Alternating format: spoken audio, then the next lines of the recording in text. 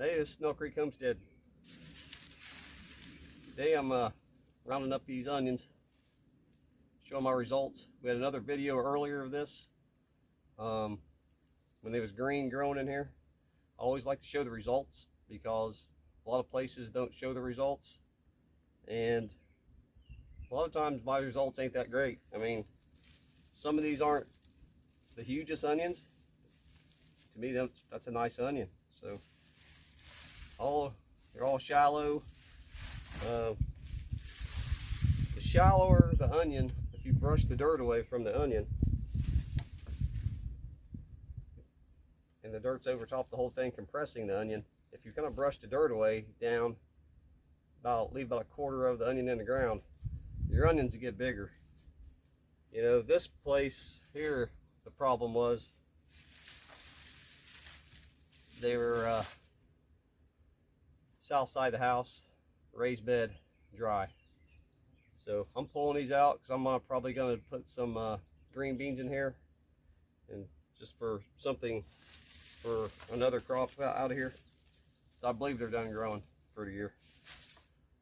I'll show you how I dry them, and we'll go from there. So this is how we dry our onions. I put them on my bench out of the sun for about a week. We leave the green on it, and then in about a week, we don't let them get rained on though. If we got to, we'll put them in the barn or maybe even the garage. And in about a week, we'll cut this off right here. Then I'll string them up in the barn and let them dry, and we'll just leave them there and eat them as we need to. So that's a quick way, easy way to store your onions. Keep them out of the sunlight. That's a big deal. So I think that's all there is to this onion raising. Not real hard. They'll tolerate even weeds.